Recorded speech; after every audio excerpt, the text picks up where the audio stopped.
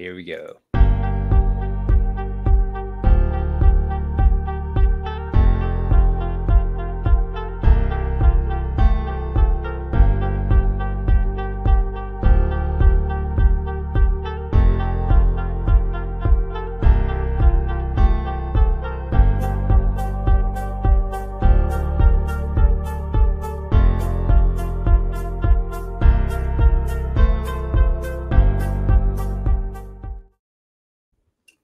Good morning, Brian. I don't know about you, but that countdown always seems to just fire me right up.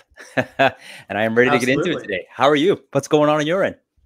Good, Trav. Doing well. We had an eventful weekend in terms of the real news with Joe Biden, the Democratic candidate here in the U.S., deciding to withdraw his name from candidacy for the 2024 election. The widespread expectation is Kamala Harris. So obviously, us not being a political channel, we don't need to get into the nitty-gritty of that. But obviously, we can talk about the fact that the crypto community finds it to be a big deal, as they probably should.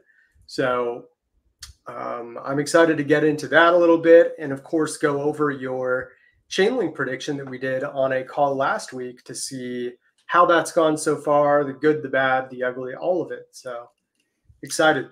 Excited. Hey, well, shared sentiment there, pun fully intended here. So yeah, lots to cover today. We've had some pretty dramatic news happen, which, as we have all seen, the crypto market has had an immediate reaction to, and I'm very excited to get into that.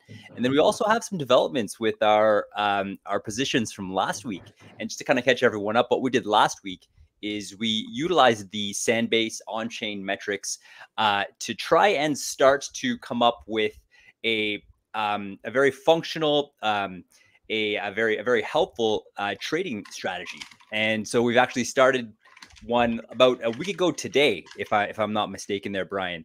And I mean, there's the position itself, which I'm excited to share with everyone, but then also some new data that's recently been discovered on that specific token as well, which I'm also very excited to share with everyone here. So without further ado, I'm ready to get into it if you are. What do you think?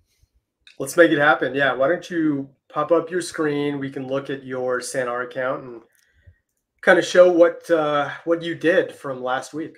Perfect. Let's do that right now here. Pulling it up as we speak. Excellent. So here is my dashboard, and I'm going to scroll down, and I warn everyone, it's kind of lackluster, but we'll pull them up.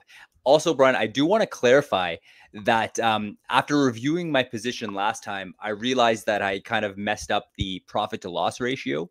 So I did enter a second position. I believe with SanR, there's a restriction. You can only create a position once every 4 hours per asset, which of course is to keep people from spamming and taking advantage of the incredible program that you guys have right now on SanR. But I did just want to share that with you, just because before it was only a 1-to-1 profit loss ratio. Now it's a 2-to-1. Also, though, the entry was a little bit better as well. But regardless, nice. Let's jump. When you say profit loss ratio, what are you referring to for everyone watching? I am so glad that you asked that, my friend. So essentially, for me, profit loss ratio is, so I set my stop loss and take profit. And in order to kind of satisfy my risk management, I like to have at least a 2-to-1 profit to loss ratio. So that means I've set, for example, my stop loss. Actually, let me step back one more step here. So we entered at about $14.50. My stop loss is $12.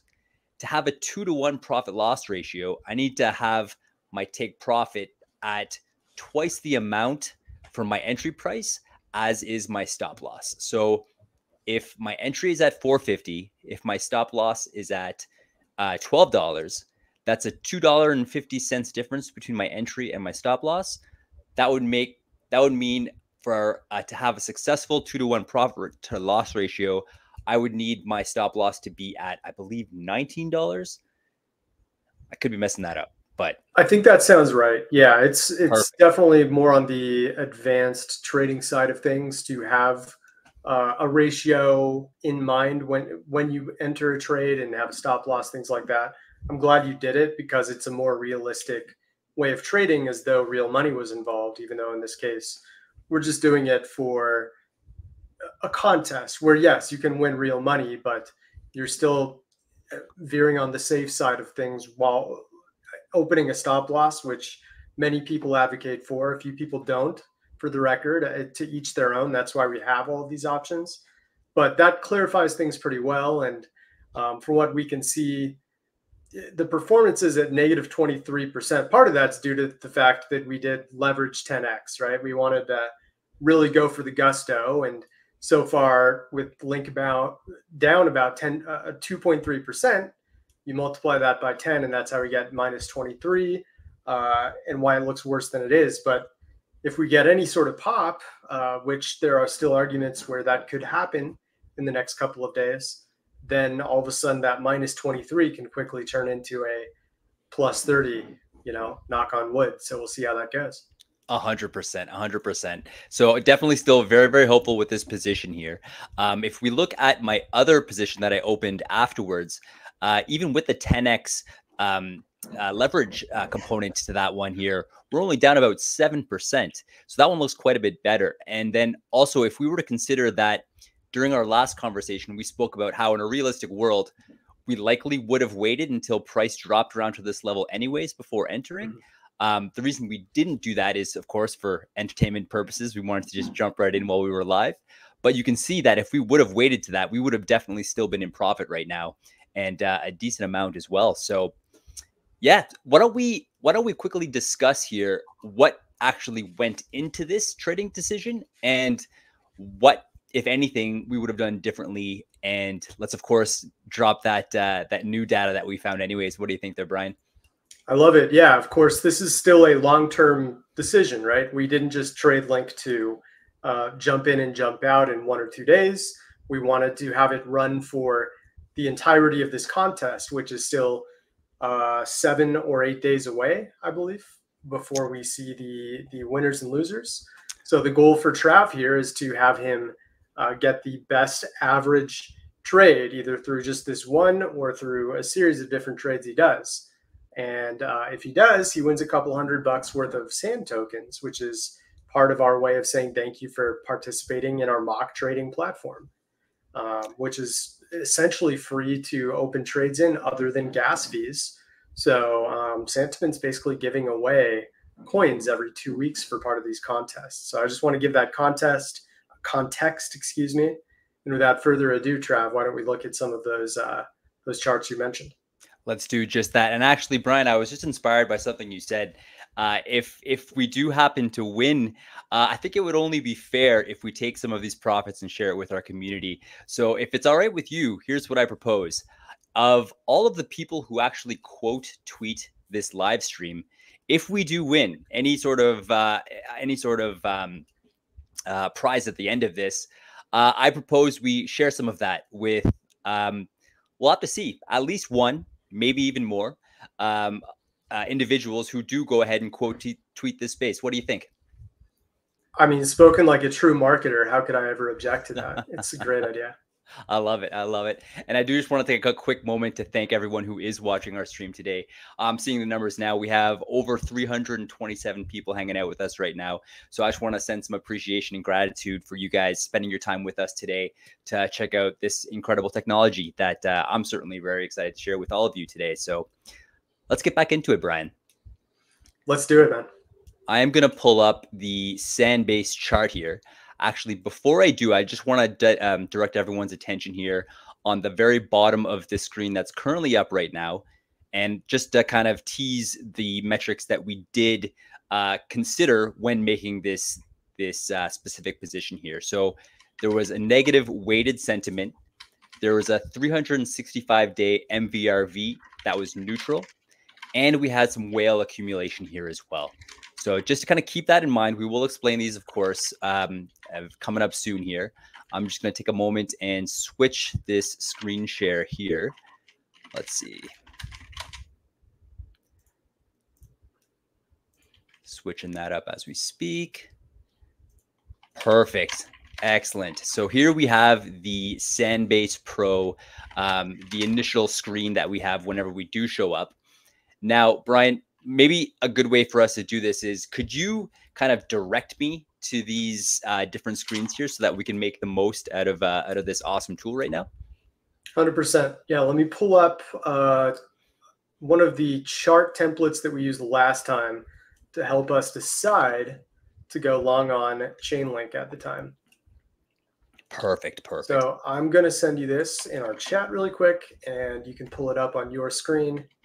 And of course, later we'll do a little screen sharing on my side so I can give a quick market update generally to see how this next week is going too. But you should see that. And if you pull it up, let me know if it shows you charts. Excellent. Okie dokie. Pulling it up now. Excuse me for a second. Okay. Sorry, I think I'm having some technical difficulties here. Let me just try one more thing here. Make sure you're signed in. That could be the issue also if it's on a new browser or anything like that. Gotcha. Okay. Yeah. I can't quite seem to find the message that you sent me there, Brian, but what I can do is I can pull up the exact chart the chart loadout that we had the last time we were here. I did save that. The main one that you had sent me last time. Just, check it on X too. I just sent it there as well in case it's not showing up on StreamYard. Perfect. Here we go. This should work too. What you're showing, if you just toggle link, it's the same thing. Excellent. I will do that. Okay. I did get that, just for anyone who is really invested on whether we make sure these technical difficulties go away. I'm going to pull this one up here as well. Okay, here we go. On the top left hand. Go to the biggest one. Yeah. The biggest one. Perfect. And we're going to link. Chainlink on Ethereum. Here we are. Perfect. So we're seeing several different charts right now. These are utility indicators, as he just showed at the top with daily active addresses, circulation of link. This one right here, if you full screen it at the top right of that chart, this is the MVRV for Chainlink, basically the average trading returns for any wallet that's been active in the past 30 days or over the past 365 days. And we can see at the time we set this trade, it was about break even. And since that time, the 30 days actually gone up a tiny bit, while the 365 is down a little bit.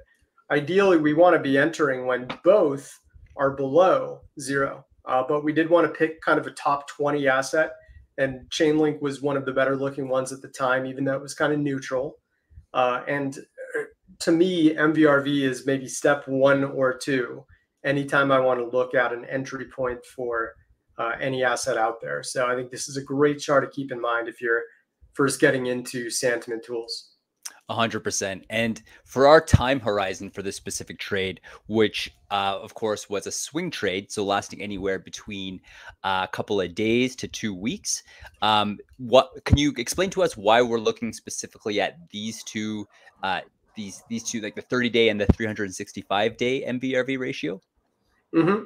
Yeah, normally for swing trading, all you might need would be the 30-day MVRV, because that's a good way of understanding within a given month or 30-day period, are your competitors, which other traders are they down money or up money on that swing trading time scale? And you'll notice if you just exit full screen really quick, Trav, and click on 1 month instead for the date range, right there at the top right where you were. Okay. All the way to the top right. Top. Yep. Here we go. And just go to last month. Click on that. Last month. There we go. Yeah. And then full screen MVRV again. Perfect.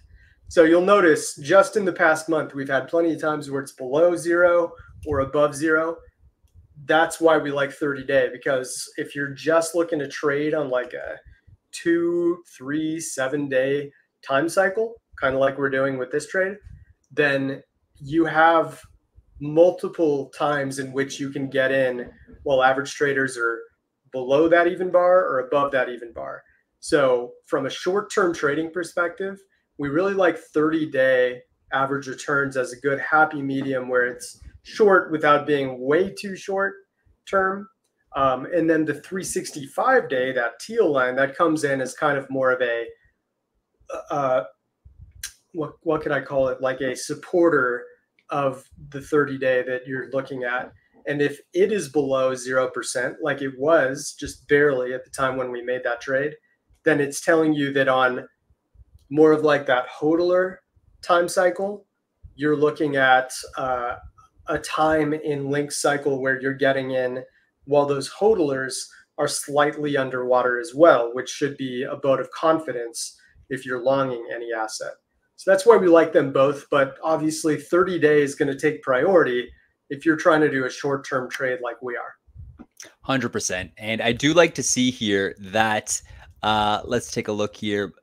Yeah, like you said, the 365-day, the hodler bracket, if you will, is now in the negative, where when we initially did enter this position, it was, I believe, plus 0.5% or something along those lines. So in terms of our trading thesis, at least for the 365-day bracket, I am feeling a little bit more encouraged here. So let's jump into the next metric, shall we? Yeah, scroll down a little bit. Let's see what else. So funding rate here, if you just highlight, like hover your mouse over Binance funding rate there. Yeah, so it's essentially break even right now. That's fine. I mean, ideally, we just don't want to be entering an asset when the crowd is already longing it, causing the perpetual contract funding rate on Binance to be way above where it neutrally would be sitting, because funding rates are prone to swing back to neutral at any given time. If there's a bunch of longs, that means longs are more likely to be liquidated and push prices down. If there's a bunch of shorts, that means there's a higher likelihood of those shorts being liquidated and prices moving up. You can see a perfect instance right on, I think that's July 5th. Yep. You see how the price was at, call it the low price there while you're hovering, $11.16.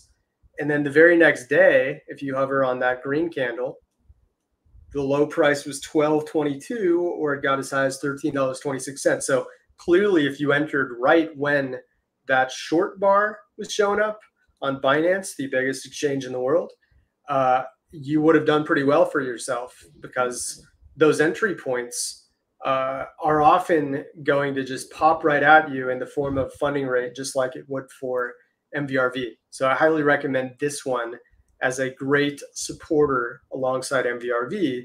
The only issue is there aren't as many big anomalies that show up. You can see for most of the past month here, it's just kind of been flat or close to flat. And those little tiny 8-hour periods, which is the time in which Binance updates its funding rates publicly, you got to really act quick and be refreshing 3 times a day to see what the latest funding rate is in order to catch one of those perfect opportunities. But obviously the last one that showed up worked out pretty nicely.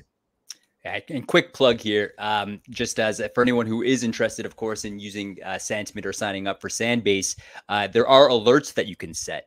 And I believe that that constitutes the funding rates as well. So if you do set an alert for, let's say, a giant bearish spike like we're seeing here, you could get a alert straight to your phone if that's something that intrigued you. And actually, you know what, I'm kind of inspired to do that myself. And then just for my own personal experience, in terms of Confluence, I'm just going to zoom out in time frame here a little bit. And then just to kind of make that point that you were saying of these massive spikes in a bear market or in a bull market setting, how they really do consistently indicate the tops or bottoms. Like if we're looking at the bullish funding rates here, anytime that we have a spike, one of these massive spikes in bullish funding rates, it demarcates the top of this, of most assets that I've looked at anyways. And it's pretty incredible to see, and just, you know, a really nice kind of backup piece of data to have in your pocket to make sure that you're either entering or exiting at a time that's optimal. So yeah, let's before we dive into the next metric here, anything else on funding rates that you wanted to make sure that our audience was aware of today? No, I mean, no need to cover it, but also I'd mention BitMEX is an important one to follow. So the two main ones that are on sentiment that are updating for every asset that does have funding rate data would be Binance and BitMEX. They're by far the ones that are going to have the most impact on future prices due to any liquidations that occur on either of those exchanges, because they have far and away more volume than the other exchanges that also have funding rate data. Perfect. But let's move on. Yeah, whale transactions. Unless there's a big anomaly, I wouldn't put too much time into tracking this for swing trades. All I can tell you is when you see a huge spike, either on the 100K plus bar, which is in red, or the $1 million plus bar, which is in gold, those big spikes are going to be indicative of a direction changer. And usually whales are going to be most active when they see volatility. So if prices are going way up and you see a big whale spike, that likely means whales are taking profit. Vice versa, if you're seeing a big dip and all of a sudden you see whales getting active, they're not the ones panic selling most of the time. They're usually buying those dips while the crowd's the one going, oh, crypto's dead, better run away. So I highly recommend checking whale transactions, specifically when we're seeing big swings in the markets, which we're not right now. Today's actually a pretty flat day. So just want to mention that. Perfect. Again, very happy. That kind of is the similar concept as just volume that you see on a regular trading chart. When you see those massive spikes that kind of precede a move or are kind of at the top of a move, those are usually some pretty good signals to indicate, you know, either the top or the bottom of an asset. And particularly when you're filtering out and you just have the whale transactions, it's incredibly valuable data, and that's actually made or broken a lot of really good trades from my experience as well here. And here is actually the last, both of these here are actually kind of talk to the last metric that we used to jump into our position here. Can you tell us a little bit about what we're taking a look at here, Brian? Yeah, the first one we don't need to spend any time on other than to explain what it is. This is the number of addresses that hold a specific tier of coins. By tier, I mean the range in terms of size. So 1 to 10 coins, as you see over on the right, that means it's the total amount of wallets that currently hold 1 to 10 Chainlink. The reason this is relevant is when a bunch of small wallets are suddenly rising in number and big wallets are falling, that means the little shrimp wallets, whatever you'd like to call them, they're the ones accumulating while the whales and sharks are dumping to them. You don't want that if you're bullish. You want the opposite. You want the other small traders, not presuming you're a small trader, but the vast majority of people watching right now are going to be classified as small traders because you're not whales. You don't want to see your fellow small traders and the shrimps out there accumulating and thinking Chainlink is going to go up. Usually they're only doing that if Chainlink's already going up and they're trying to hop on the bandwagon. You want to be getting in while they're running for the hills thinking Chainlink is a bad investment, which does happen. Even with Link being very liked on social media, there are plenty of people who are shorting it or jumping out because price is not going the way they want them to. And then there's those opportunities. So you want to be following what those large wallets are doing, not the small wallets. And I'll segue that point into the next chart, which is, in my opinion, a bit more of an accurate way of looking at how the whales versus the shrimp are behaving. So we're looking at all of the different tiers right now. Probably too many lines at the moment. If you don't mind exiting this full screen really quick. And what we're going to do, click on that button that says merge. And we're just going to add 100K to 1 million and one more down, 1 million to 10 million. So this is kind of that shark to small whale tier that tends to be most active. Don't click, but hold down Control on your keyboard and then click on that top one that you just made, 100K to 10 million. It's black right now, coincidentally. Yeah. So just go to full screen. Yeah. And then hover over the, yep, exactly. Change to any color you want. And you could even make it an area chart. So see where it says line on the top left? Line. There we are. Yes. Yep. Click on area. Looks a little prettier, easier to see. Yes. So there was a big change that happened right at the beginning of July. That was July 7th or so, roughly 2 weeks ago from today. We saw a sudden accumulation after prices were dumping, and the 100K to 10 million Link wallets were holding 31.62%. If you look at it now, they're up to 32.4. So just looking at the past 3 months, you can tell that's a pretty sizable jump in the past 2 weeks. In fact, it's the largest amount of accumulation it's seen in the past 2 weeks, and they've jumped all the way back to where they were about a little over 2 months ago in terms of the overall supply held. So that, to me, says those key stakeholders, the smart money, if you will, that can actually impact prices, they've been pretty confident in Chainlink pretty suddenly over the past 2 weeks.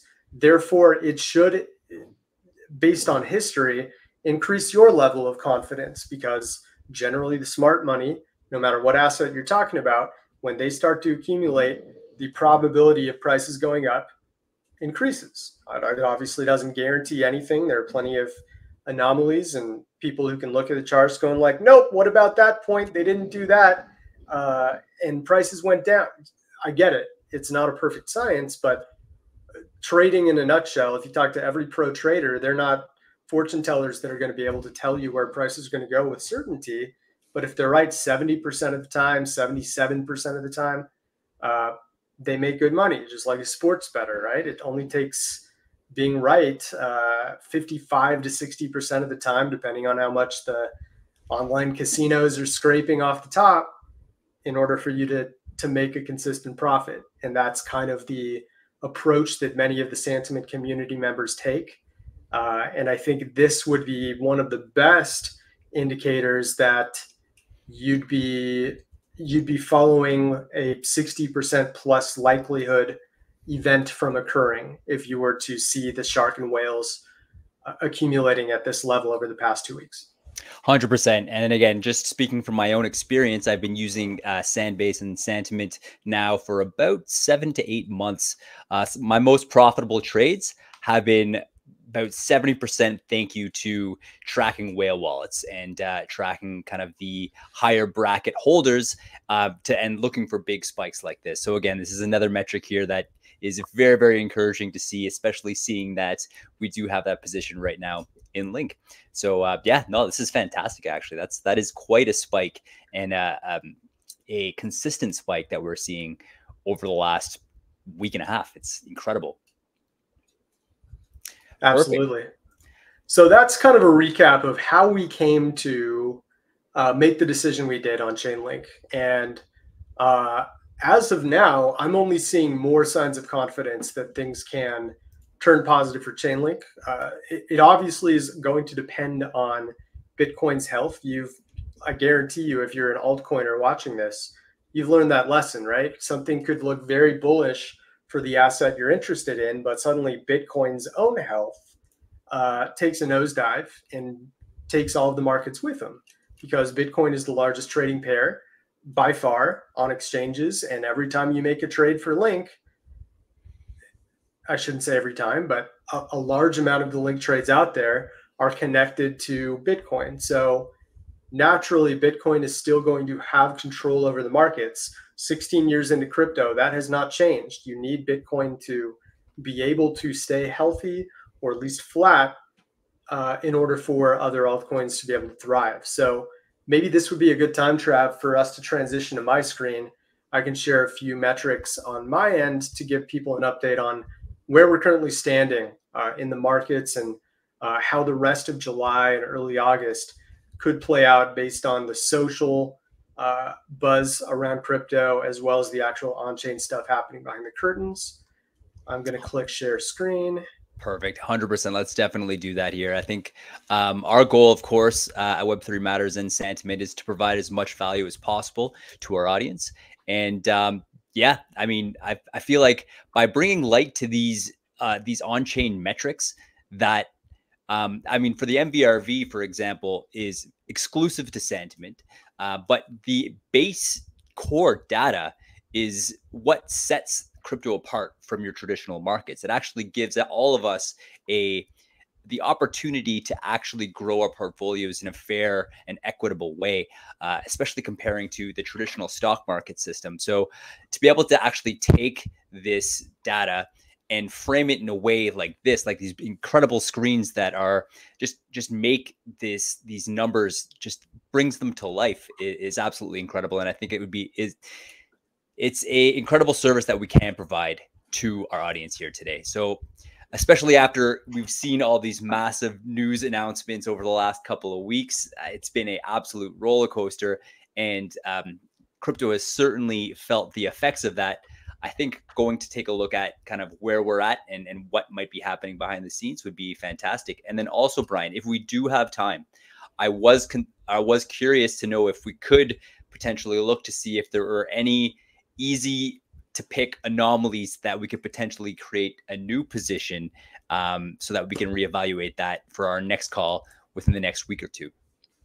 Yeah, I've got a screen loaded where we can do just that. We Perfect. can use the activity matrix model that's available to Sandbase Pro members to quickly see which networks are starting to get super hot right now compared to their normal average activity. So we'll look at that at the end of the call. I think that's a great idea. Perfect. For now, I'll just briefly touch on this chart, which we looked at last week.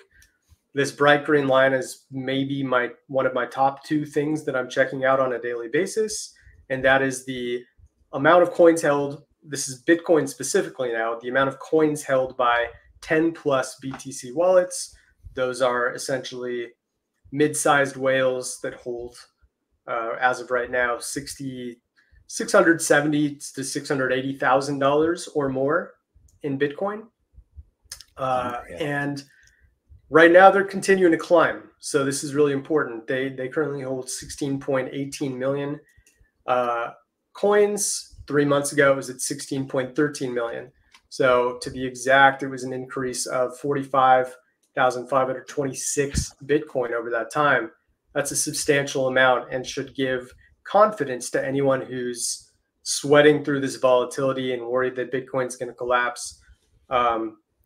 Just know that the powers that be, the people who own the most Bitcoin, are betting in favor of it right now, and that's a sign that we should all be happy with, assuming you're on the bullish end.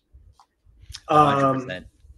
Yeah, and we also have, like, if you want to get more specific and avoid exchange addresses a little bit more, this is not going to completely do so, but 10 to 10,000 BTC wallets are a little more interesting, and most of this is because of the Mt. Gox transfers, which I saw they've been doing some test transfers to Bitstamp today, interestingly. So there should be some major movement in this tier pretty soon. And the reason I'm using it less is because the 100 BTC wallets that were part of Mt. Gox a decade ago, they're being consolidated into like wallets that might hold 50,000 BTC right now, that are even beyond what is represented by this line. So to simplify, we're just looking at 10 plus BTC wallets for the time being until all the Mt. Gox stuff gets sorted out. But if you're interested, the 10 to 10,000 BTC wallets, they've been moving up just a little bit over the past month. I just think you got to take it with a grain of salt due to like the trusty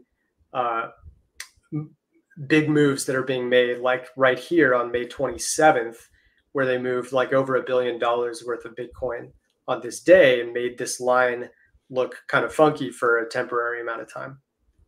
That was actually May 27th. That was actually my birthday. So it was actually Wales hooking me up with a birthday present. That was for you, huh? The billion or so dollars. Nice.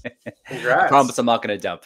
Actually, to prove that, and actually to anyone who may have had some alarm bells going off when you mentioned the exchange addresses, there's another metric that's on your platform that measures the total supply that's on exchanges right now. And I believe, last I checked, this was a couple of days ago, but it was at an all-time low, which when you're looking at the amount of Bitcoin that is on an exchange, you want it to be low, because typically the main reason why Bitcoin is moved to an exchange is to sell it. So I think that's, oh yeah, if you're going to bring that up now, there we are. And I know if you you're zoom right. like all the way out to even the last bull run, it's been just doing nothing but dropping. And it's just a lovely sight to see. Yeah, absolutely. I've been told by the team to take the exact number with a grain of salt because there are still addresses out there that we're still adding to our database, but you can feel confident with the direction based on the current exchanges that we do have. So when you see that, we were way up here back in January and suddenly we just have this big drop off and it continues sliding down, this is a very good sign. And based on the millions and upon millions of wallets that we do track, this is an all-time low in terms of the ratio of coins off of exchanges versus on. So that should be another vote of confidence that we aren't going to see a massive sell-off around the corner, or at least it minimizes the probability of that happening. Awesome. Perfect. Sorry, I interrupted you. I'd love for you to get back on your train of thought here. We had just covered those whale addresses, and I'd love to see what you have next on the docket here for us to take a look at. Of course, just like we looked at for Chainlink's MVRV, I think it's important that we check out Bitcoin's because this is going to be representative of all of crypto. If Bitcoin's traders are profiting too much, that's going to put at risk every other altcoin out there. And there is a little bit of a concern as of late because we've been on a pretty torrid rise over the past 2 weeks. Go back to July 5th. This was, I believe, the day before the attempted Trump assassination. And then almost precisely to the minute after that Trump assassination news came out, we started going on a pretty big run. And we do see that the price of Bitcoin is up roughly somewhere between 19 to 23%, depending on what time of day we're talking about from start to finish. But more importantly, the average trading returns are starting to suggest we're in a bit of a danger zone. The 30-day is at plus 9.4%. If it gets to something like plus 15%, that's a historic zone where we tend to see corrections. And we haven't seen many of those times over the past 3 months or so, but we have seen plenty of instances in the previous years where you see it go above this line and we just see a big drop off right after. That tends to be where traders get super greedy. They're like, oh, this is free money. Look at how much my portfolio is going up. I might as well buy more now. And then there's a correction and traders tend to kick themselves. So we're approaching that. We're not there yet, but anything above 0% means we are at an increased risk by adding to our portfolios, opening a new position in Bitcoin. And to exacerbate that point, the 365-day, the longer term average trading returns are up at about plus 21% at the moment. And it's been pretty consistently in the positive range for not just the past 3 months, but going back like almost a year and a half, because Bitcoin's been on such a run, especially after the FTX collapse created a huge bottom that allowed for Bitcoin to kind of make up for lost time. And that was over a year and a half ago now, November 2022. So with both the short and long-term MVRVs in positive range, this is basically suggesting you got to proceed with caution right now. It doesn't guarantee that the rally is about to end and we're going to plummet, but the probability of it is increased. So even when it comes to, the Chainlink long, that's thankfully not for real money, it's just a mock trade on SanR, it does suggest that there could be some risk if Bitcoin has a little bit of a pullback this week, which there's a higher probability than usual that could happen, at least on the short term. Gotcha. Well, I'm going to be sitting here with my fingers crossed that it holds off for at least another week. Let's Link does it do its move, and then it can do whatever the heck it wants. No, Amen. I kid. Absolutely. Excellent. Hey, I'm seeing some glimpses of some more funding rates, which is excellent. Seems to be neutral. And where are you taking us next there, Brian? Yeah, so on the on-chain side, I think we've covered enough. I don't want to get too in the nitty-gritty. You can tune in on Friday, everyone, if you want to see our live stream where we'll really go over the intricacies of where the markets stand. But I want to change our direction to the social end of things really quick, because there's really two big elements to why crypto prices move the way they are. We went over the whale end and kind of the on-chain factor, and even the average trading returns and how that factors in. But there's also the element of greed versus fear, which most of you who've been in crypto, even for a short amount of time, you've heard of this phenomenon, and how the price of crypto tends to go the opposite direction of the crowd's expectation. When you're seeing buy, buy, buy all over your timelines, there's a much higher chance that prices move downward. If you're seeing a bunch of people saying crypto is a scam, get out while you can. I'm targeting, $20,000 Bitcoin. The chance of us actually seeing a $20,000 value again greatly decreases if everyone's waiting for that. That perfect storm where prices tend to go up is where people are saying, I'm super bullish on crypto, but not right now. I'm waiting for $50,000 because that's inevitable. And when it happens, I'm going to buy a whole bunch of Bitcoin because I'm bullish on crypto, but not yet. I'm going to wait, right? No one says that about, like, I'm sure there are actually some people out there, but you don't see it as commonly in like the equities markets, where people are like, yeah, Apple is definitely going to take over the world one day, but I don't think they're going to really increase their value for 2 years, right? Like, if you believe something is a valuable entity that people should own because it's going to go up in value over time, you're not going to sit on the sidelines and say, I think it's a great company to own, but not until 2026. The rationale behind that just isn't quite there. And I think some people really miss the boat, especially because crypto tends to veer toward a younger demographic and maybe more inexperienced traders. I'm not, firing shots at any particular person out there, but the demographics suggest that's the case. And the mindsets and the sentiments of traders tend to go this way, where you want to delay your gratification just because of emotions sometimes. So especially 2 weeks ago, or right around the 4th of July, I was seeing a ton of the scenario I just described, where it was like people saying, Bitcoin's down at 58K, but it's not done bleeding yet. I still think Bitcoin's the best investment on earth, but it won't be a good buy time until $45,000. Obviously, those people are kicking themselves now, because here we are back at 67 to 68K at the time of this stream.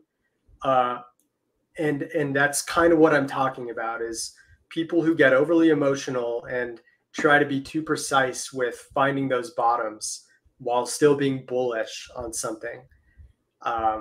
And when you see the entire crowd, or a large majority of the crowd, talking that way, it usually means we're about to rebound, and it's going to be way quicker than what the crowd wanted. So that's kind of what happened over the past couple of weeks. Go ahead, Trav. I don't want to talk too much here.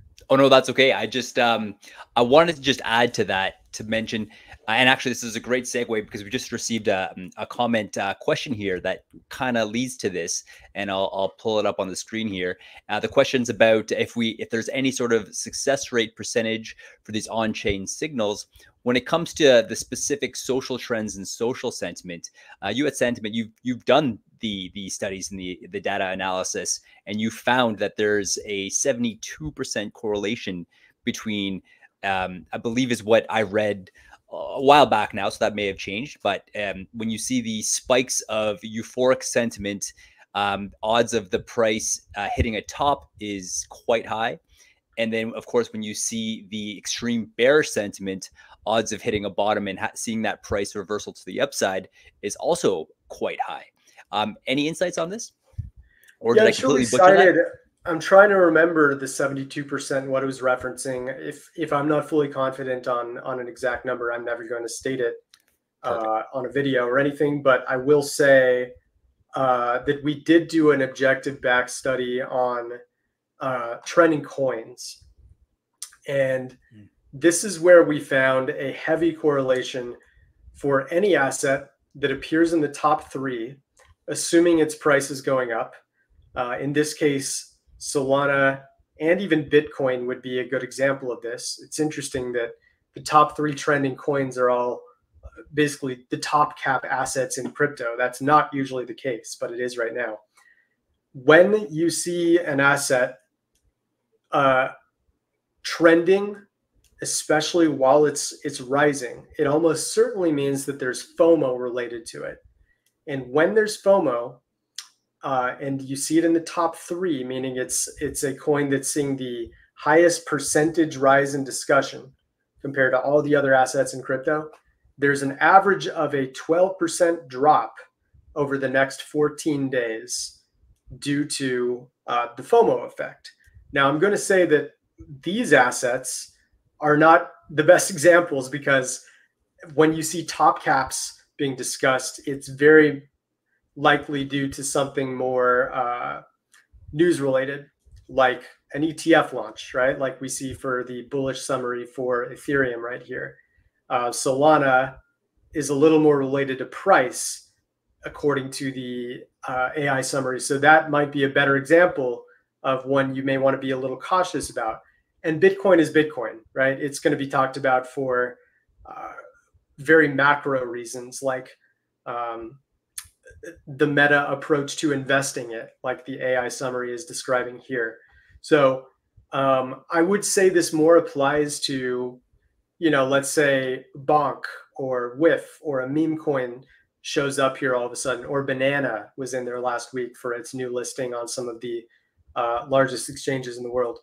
Those would be perfect examples where you'd see an average of a 12% drop as soon as it jumps into the top 3, assuming its price is climbing, and that's why people are talking about it. So that's one of the most accurate back tests we've done at Santiment. In terms of like whale correlation, we're not going to give an exact number in terms of percentage, that it goes up or down based on when whales are accumulating and by how much.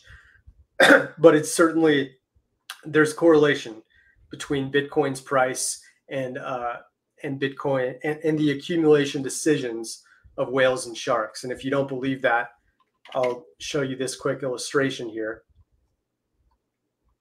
Let's just go back 6 years.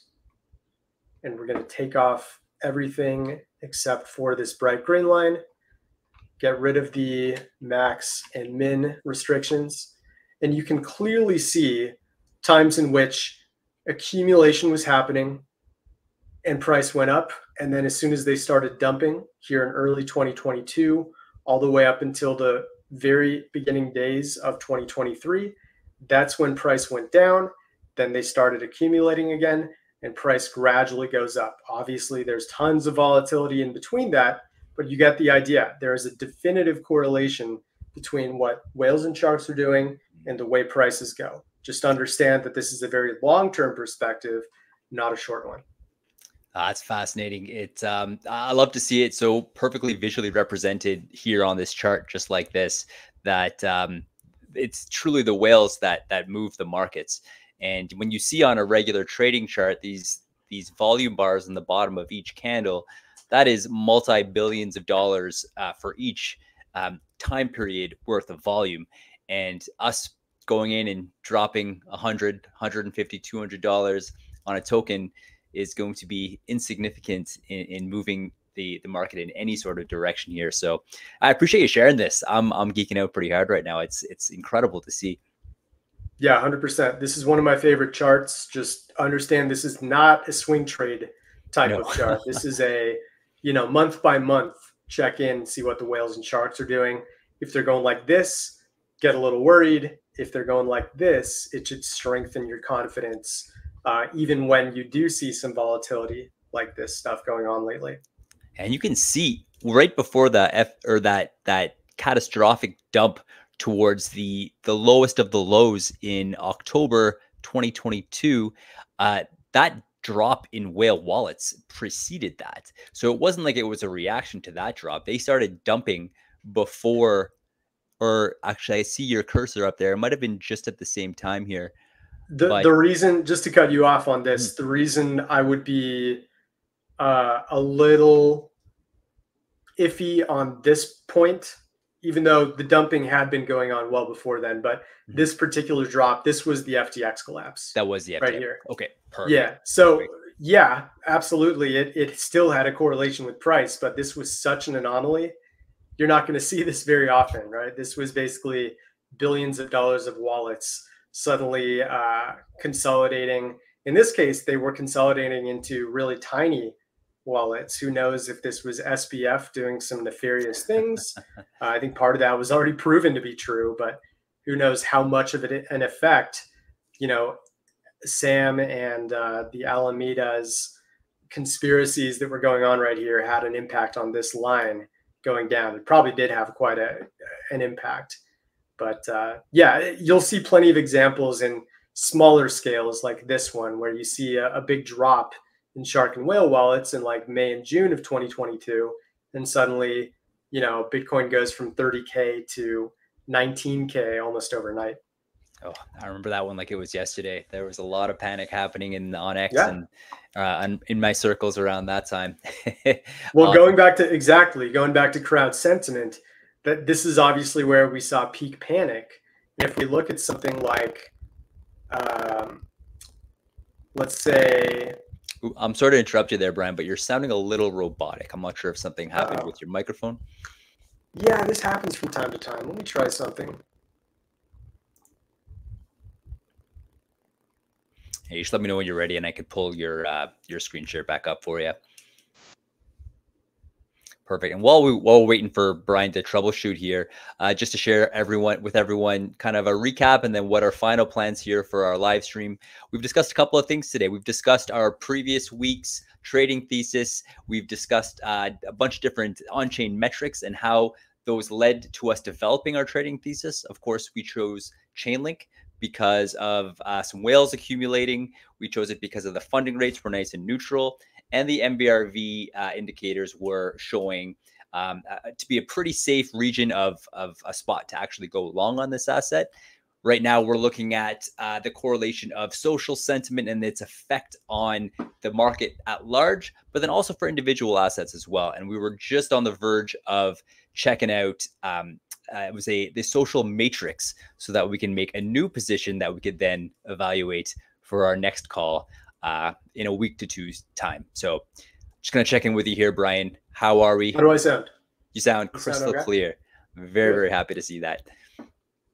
Perfect. Sometimes it just takes a reset. 100%. Okay, let me share really quick. We're close to being done anyways. Let me know when you're sharing my screen again. Got you covered. Okay, perfect. So I just wanted to show this in terms of panic and greed, right? I really like to hone in on the words buy or buying. We could even add bought. And what this does is it's sharing all of the instances of people mentioning buy, buying, or bought on 5 different platforms: Telegram, Reddit, Twitter /X, 4chan, and Bitcoin Talk. So anytime people use these 3 words, whether it's sarcastic or not, right? We're bringing up all the times in which they said these words and graphing them out over time. This is every 4 hours for the last 3 months. That's what each of these blue bars represents. So now we can say, all right, let's see the negative words like sell or selling or sold. And we'll put them on the same axis. Naturally, there's always going to be a bit of a bullish bias. So it's rare to actually see there's more red than blue in any given time. But let's go all the way back to the FTX collapse, which was right around here. And you see this bar, that was October 17th. Let's zoom in a little more. We're just going to say the 3 months between September and December of 2022. Oh, I think you still have 2023 up there. Yeah, Thank there you. we go. Just saw that. 2022. 12. There we go. Beautiful. Okay. So we really started to see a low amount of people mentioning buy, while sell was kind of staying flat. This is actually, I mean, I haven't looked at this chart in a while. It's not as bad as I thought. More than anything, we just saw a lot of people getting quiet. People just generally dropped off around this time in terms of opinions about prices. But let's say I change it to the term buy the dip. So this is very valuable to me because you saw a huge amount of people as FTX was collapsing saying, oh, I'm not worried, going to buy the dip. Not a big deal that it just flew past 25K. Now it's at 20K. Oh, and then we finally get one final, rendition of people proclaiming it's time to buy the dip right around November 13th. And then it dips a little bit further, and look how silent people are getting here. And especially right here, as the dip just doesn't seem to be bought and does not seem to bounce the way people expect it to. So we get a bunch of empty commentary here toward the end of the year, and we jump maybe like 3 months further. This should be 23. There we go. And all of a sudden, as people are quiet about it right here, that's when we start to see Bitcoin and all of crypto begin to rebound.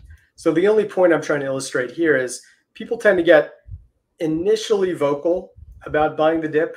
And then when they start to get freaked out, when they realize their dip buy did not really come to anything, that's when the actual pop happens in crypto.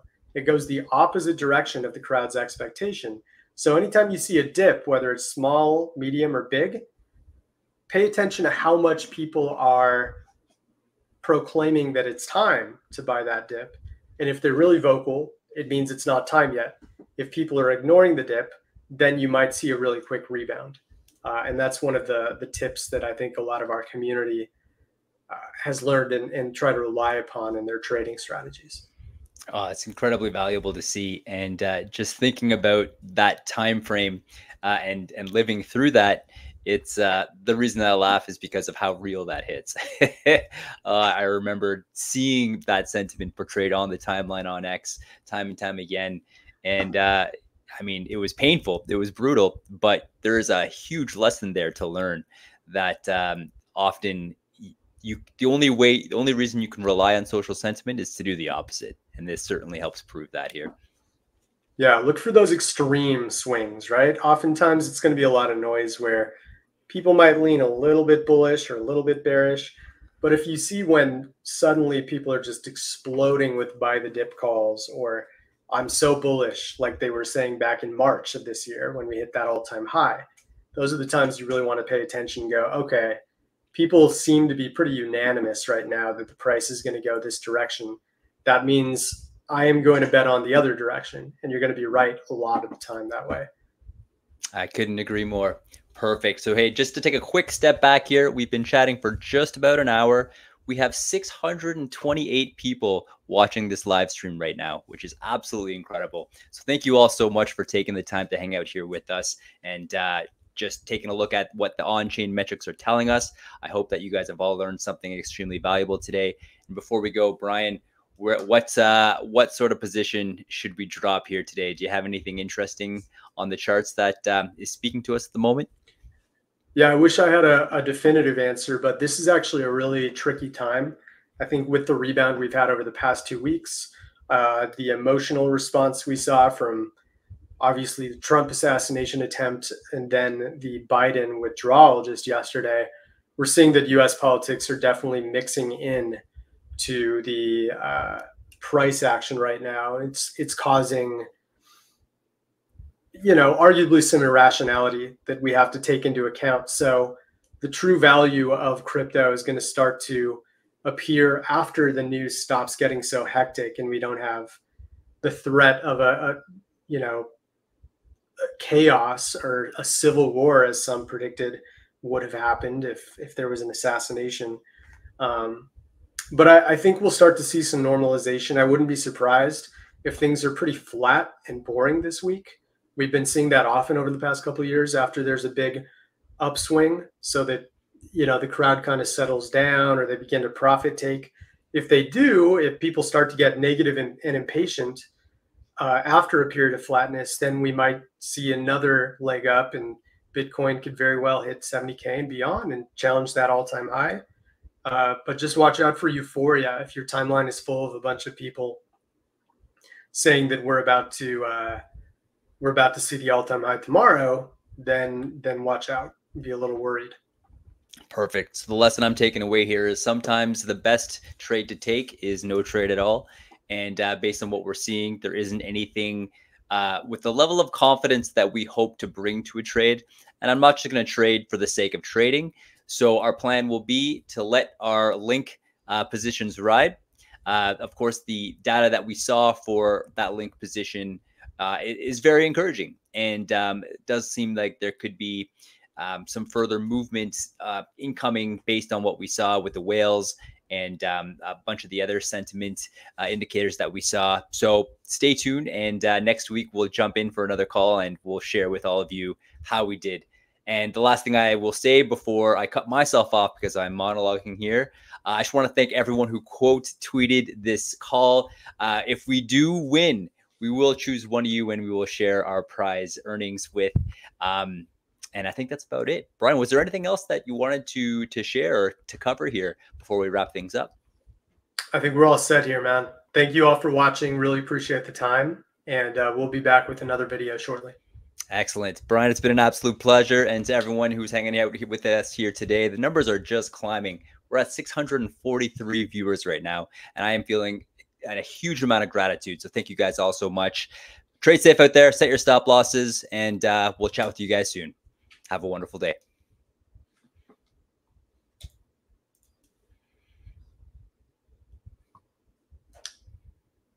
Recording over.